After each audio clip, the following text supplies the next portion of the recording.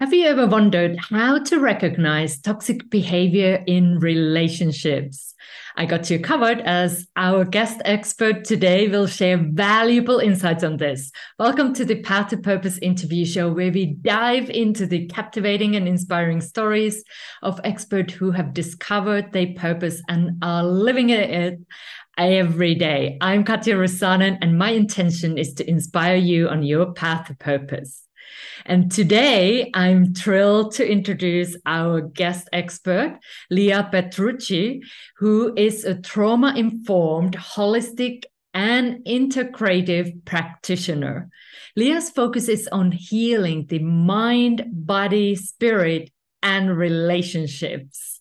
She operates two virtual counseling and coaching practices where she helps women make lifestyle changes through holistic self-care. Leah also facilitates a group program for single women.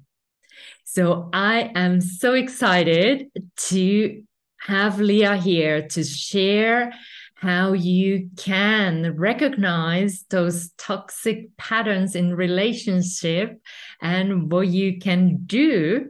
So sit back, relax, and get ready to be inspired. So welcome, Leah. I'm excited to have you here. Thank you, Katya. I'm excited to be here. And I'm just curious, was there a special event that led you to this path? Yes, there was a definite special event that happened that led me to be a licensed therapist. And that was going through, as most therapists will tell you, we've been through some trauma. And that's what led us to want to understand how trauma works and how to help other people and going through our own pain. And I did go through that as a teenager. I went through cancer as a 15-year-old. And, it's been 25 plus years so that I've been in remission. But it's always fascinated me how trauma, affects you and your loved ones. And so that's definitely one thing that got me interested in understanding about human behavior. And then continuing going through chronic pain and chronic health issues even after that is what led me to open up my health coaching practice over a year ago. So I would say those two things, definitely. And then as far as the relationship, the interest in helping people recover from toxic relationships, it's because I've been through many of those myself. So pretty much everything that I help people with, I've been through myself.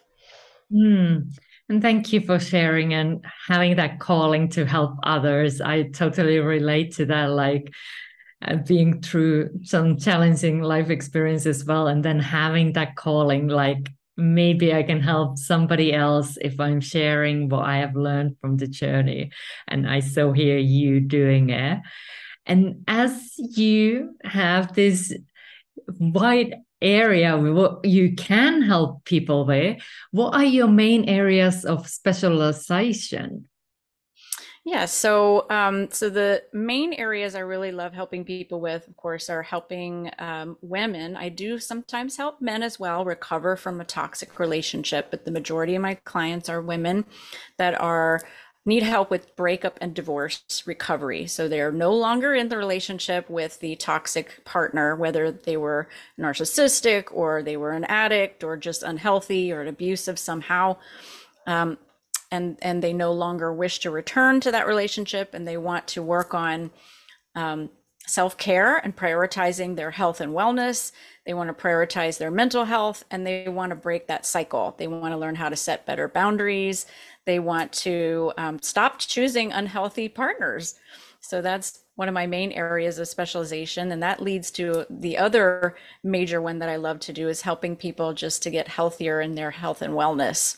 Help people make lifestyle changes, help them, make sure they're eating clean food and breathing clean air and drinking clean water and getting good sleep and eliminating toxins from their body and avoiding toxic, toxic mind, toxic body, toxic spirit, toxic relationships. Mm. And what comes with that is, codependency. That's another major area of specialization. And of course, that always comes with some anxiety and depression and trauma, PTSD.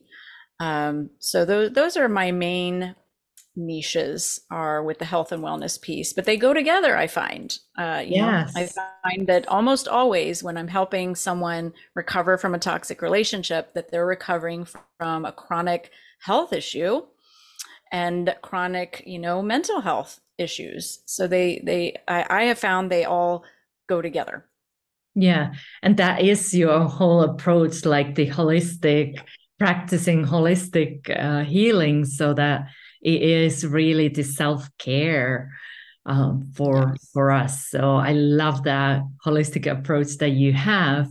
And let's talk about today a little bit more about those toxic relationships. And I know you do Mhm. so much more, but we want to also focus Yeah. on this, as that is something that can hold us back. Like, I work with many entrepreneurs, and if you have a relationship that is not working, it's kind of sucking your energy and your focus and your mind, and that's everything kind of goes down from there. So in Yes. your opinion, why, what does people struggle with relationship, and especially this toxic relationship? What's the typical struggle that you can see people having? So wanted to Yes. hear more about that.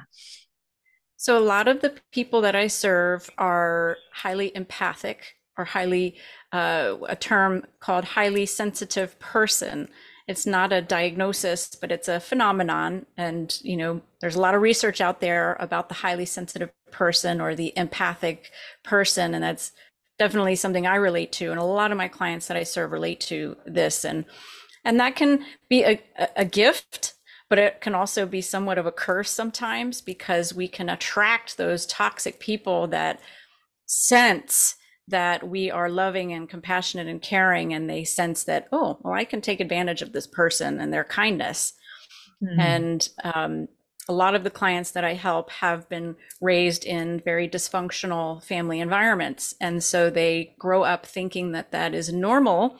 And then they seek out people that are similar and remind them of family members that they grew up with, and seek out subconsciously. They don't recognize that they're doing it, but that they're repeating these toxic patterns of tolerating unhealthy behaviors from other people, and typically aren't very good at setting boundaries, and very codependent and sacrificing themselves and their care, their well-being, for other people. And they continue to do this pattern until they do the work, with a professional who can point out and hold them accountable to setting these better boundaries and taking better care of themselves. And that's, one of the areas of coaching that I do along with the counseling, is we talk about the why, and we talk about the feelings behind it with the counseling, but then we also do a coaching piece of, okay, well, let's make some changes, let's set some goals, and then I'm there to gently keep them accountable, not in a shameful way at all, but a very gentle accountability. Maybe ask, well, why do you think you struggle with setting the boundary? What's going on? Or what are you telling yourself about what will happen if you set this boundary? So it's a very deep process that we go through together, in uncovering why people struggle. But a lot of times it goes back to childhood, and sometimes we use that as a reference. We don't get stuck there in childhood, but we use that as a reference to kind of identify some patterns, and then go from there to identify the changes that we can make. Mm. And one of the things, when they come to you, why is it so important to practice this holistic healing when it comes to Yeah, relationships? right.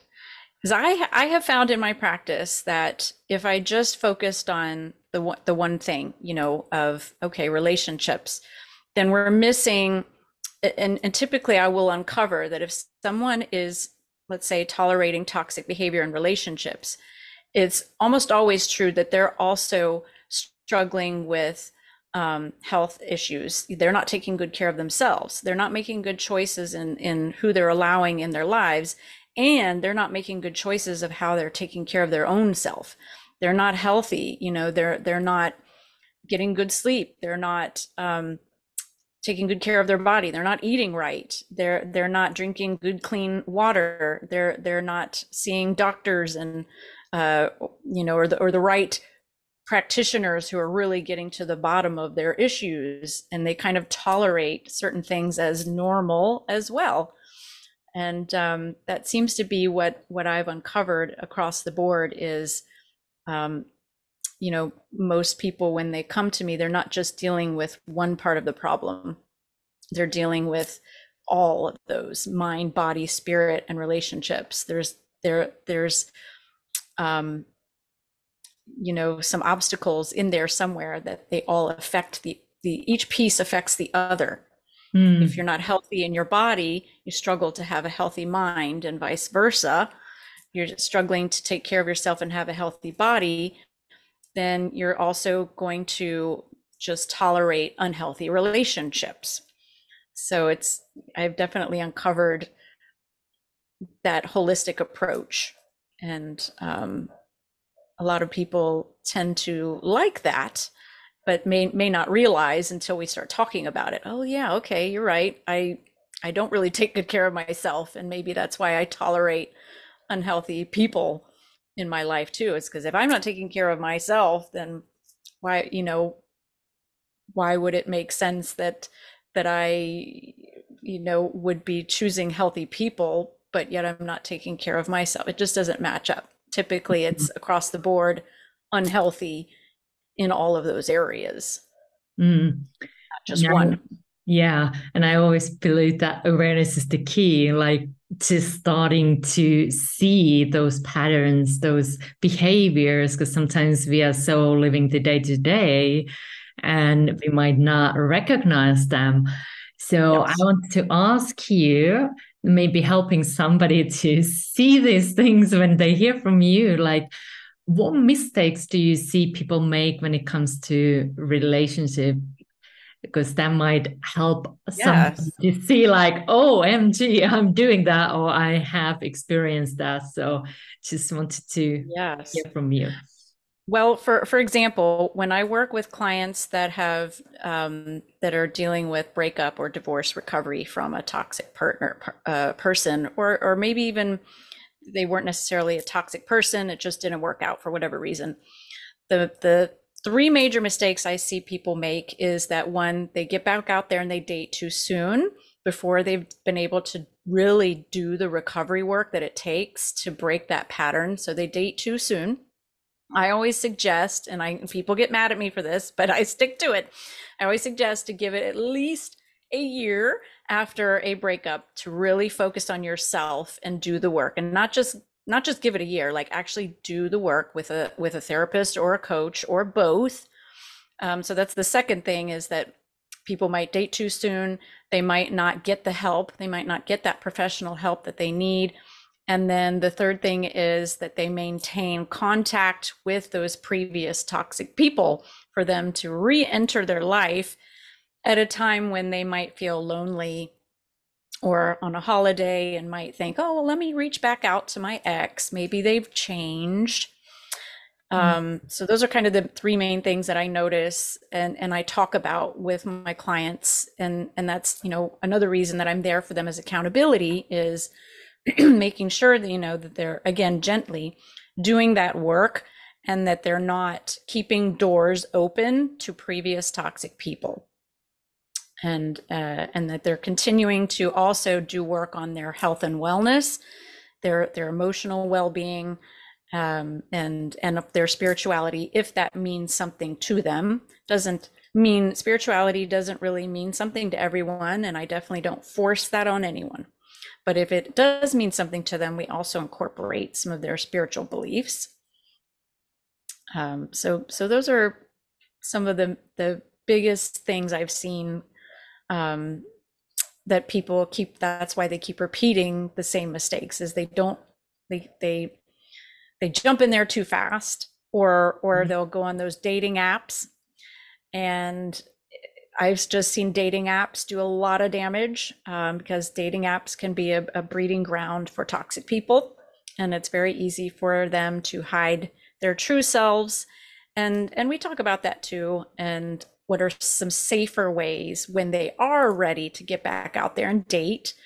In fact, there's a project I'm working on now called the Dating Survival Blueprint, and I am sharing it with some of my clients. It's not finished yet, but I hope to have it finished when I reopen my coaching group for women. And it's a blueprint for the first year of dating. So when the person has done the work and they are ready to get back out there, how do they navigate this relationship without, repeating old patterns? How do they keep from getting enmeshed again and going too fast and jumping into old patterns again? How do they smoke out those unhealthy, toxic people? And so I've created this dating survival blueprint that really helps people list the do's and don'ts, like first 30 days, 60 to 90 days. It goes through the whole year and gives suggestions or guidelines, of do's and don'ts and things to look out for and things to ask the other person. And so to really keep them accountable for practicing healthy behaviors this time around. And is that like, if somebody is interested in your coaching program, as you mentioned it, and somebody might be like, oh, tell me more. So is that where you help them to walk through? And can you share a little bit more about the coaching program that you do? Yeah, so the coaching group that I do is for women. I had it going for about a year. I opened it up last October, and coming full circle, I gave it a try for about a year. Just didn't quite have things in order, and I didn't have the right vision yet. So I decided to temporarily close the group so I could make some modifications and redesign it and really hone in on who I wanted to serve. And so I hope to reopen the group in January of 2024 for single women who are committed to not dating for at least 6 months. And we do the work of breaking those patterns of choosing toxic people. So by the end of those 6 months, and if they want even more, but I ask for a commitment of 6 months, really prioritizing their self-care in their health and wellness, their mental health, their spirituality, and relationships. We really do the work to break the pattern. And then once they've done that work, if we decide if they are ready to date, then we switch over and focus on that dating survival blueprint. And we really go over that with a fine-tooth comb to make sure that they're, remaining accountable, and that they have this support group of other women who've been there. And so everyone can work to help each other stay accountable and to support each other. And, also offer things for single women to do, as far as meeting other single women, and having those friendships, and really, really fine tuning their skills of friendships as well. So they don't feel lonely, after a breakup. And it doesn't matter when they've had this breakup. It could have been 10 years ago, and they just really still want to do the work to make sure that they're not going to repeat these patterns when they start dating again. But we focus on, an activity every week. It's all virtual. And every week I offer some kind of, virtual activity, whether it's a guest speaker that comes to talk to them about their health and wellness, or their mental health or relationships. And then we have a coaching call where I guide them through if they have questions or just need some support. And then 1 week we do some live practice of regulating our nervous system. We do some nice, I like to use tapping, which is a proven method to calm the nervous system. And I'll use guided meditations or some other neurosomatic techniques, meaning, brain and body, using the brain and body, easy techniques to calm the nervous system. And then another week we'll just have fun and we'll just gather together over Zoom and do something fun together. So, so people don't feel alone. Being a single woman can sometimes be isolating. And that's another reason that I created the group for single women that want to make that commitment to themselves. That sounds wonderful. And now, and of course, I recommend highly it. Come reach out to Leah if that is something for you. But just want to also leave everyone with something practical that they can do if they want to start practicing the holistic healing when it comes to relationship and especially those toxic ones. What could be a first step that they could now, as they are tuning in here, like, okay, now do something. What could they do? I always recommend start with education. And of course, there's some great education. I have several videos on my channel, which is called Holistic Healing Network, about narcissism, how to identify toxic behaviors, especially in early dating. And I have a whole series that I've created that each video is being released every week. So I would start there and just educate. There's also other great practitioners on YouTube that talk about this topic. The one that I learned the most from is Dr. Ramani, Ramani, Dr. Ramani. She's amazing, and her channel, she puts out new content every week about this topic. And a lot of what I learned about this topic was from her material. Unfortunately, we really didn't learn enough about it in my grad program.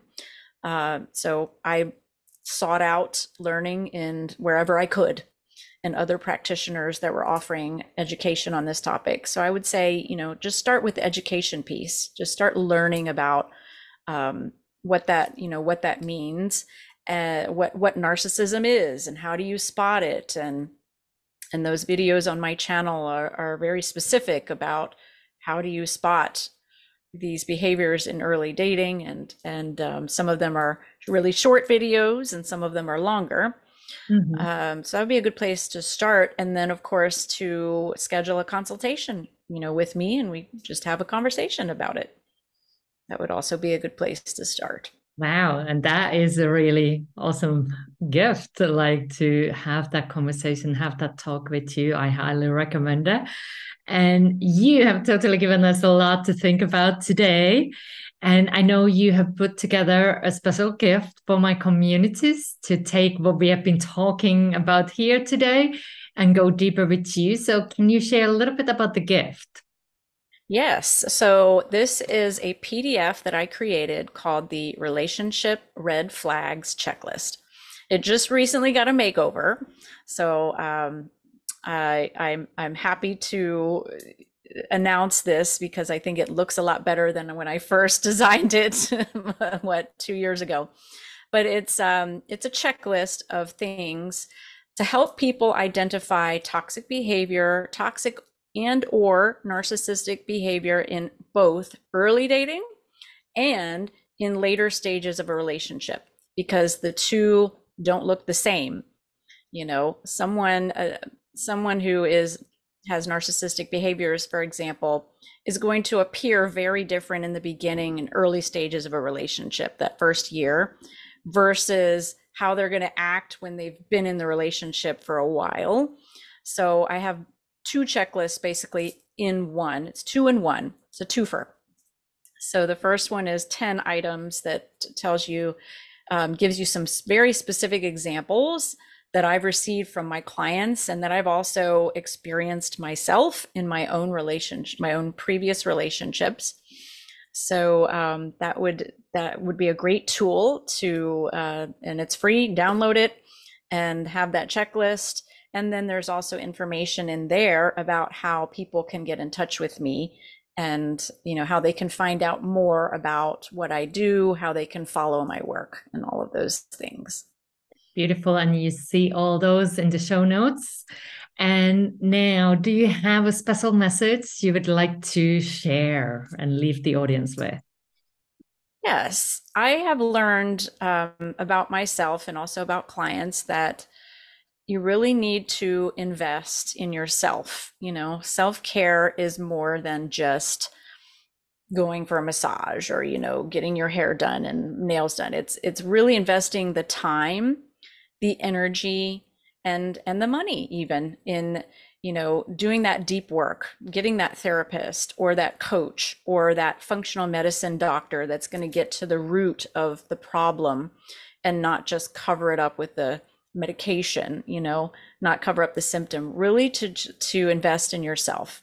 So there's three things: invest time, invest energy, and sometimes we have to pay out of pocket for things. Not everything is going to be covered by insurance, and sometimes it is worth it. At least that's what I've learned for myself, is that I will pay out of pocket. I will drive farther for a good quality practitioner. And sometimes that's just what we need to be Awesome. healthy. Yeah. And that is putting yourself in that priority list on the top so you can take care of you, and that way you can take care of others and help and serve in the world. And it is so wonderful that you shared all those valuable insights with us today, Leah. And if you found this interview helpful, please give it a thumbs up and subscribe to this channel for more inspiring content. And don't forget to check out the previous episodes. I'm sending you lots of love, lots of light. Bye for now. Thank you.